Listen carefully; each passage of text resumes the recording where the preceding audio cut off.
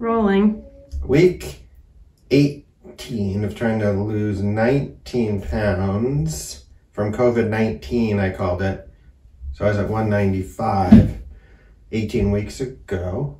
And I'm doing my weigh-in, and so I should be 177. And I'm in a bad mood. Why? Good question. Good question. Why am I in a bad mood? Maybe not so much exercise this week and self-care, and I tried not to eat at the birthday party yesterday, but I was at the grill. I didn't have cake, I didn't have much, but then I had 3 hot dogs. Oh! I didn't have 3 buns and 3 condiments, and that was my whole daily food. Like, I didn't have breakfast. You might be hungry. I am hungry. Everyone's ready to eat. I'm in a bad mood. What was I saying? Probably brain chemistry. I'm angry at people. I'm angry. I want people to help me, but I'm really angry at everybody. I really don't want to be around anyone. If anyone starts arguing, I'm probably going to just... Got woken up with the kids fighting, and I'm pissed off that I'm probably not going to make this weight. Ready? This family hike day, I think 181 and a half. That's what it looks like to me too, I mean.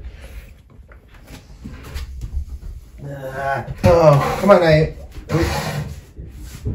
let's go get some pancakes. That'll help your little fall that scared you. Everybody ready for pancakes and bacon? That'll help. Yay! It's hard not to eat food when you're surrounded by good food.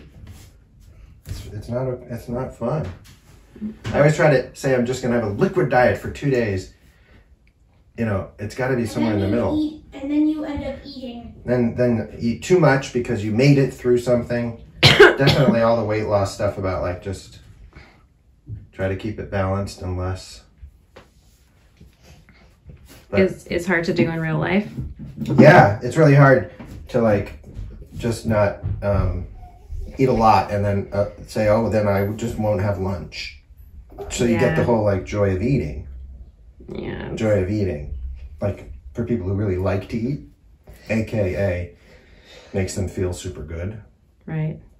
Serotonin and food is love. And it's not really the food, it's the feeling of the food. It's like a drug in your stomach that makes serotonin come out. Mm-hmm. For some people, I think, right? Just makes you feel good. Yeah. It's hard though. So I have only 1 more week to lose 5 pounds. We'll see how it goes. Tune in next week. The grand finale. All right, whatever. Family hike.